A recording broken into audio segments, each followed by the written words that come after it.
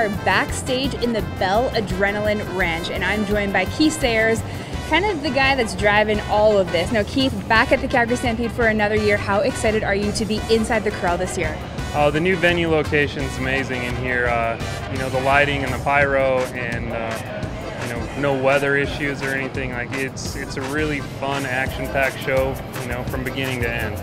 Action-packed goes into my next question. It was incredible, the show. What can people expect from your point of view? Well, this year it's a little bit different. We're doing more of a contest, you know, team versus team type thing, and you know, literally from the second that it begins all the way till the very end, there's no, you know, stopping moments or no dull moments. You know, team on team, side by side action, guys jumping right, you know, 5 feet from one another, 2 snowmobiles jumping side by side. So it's a pretty high intense, you know, high energy show. Well, when he says team versus team, he's talking about Team Canada versus Team USA. So make sure that you check out the Bell Adrenaline Ranch. Thanks a lot, Keith. Thank you.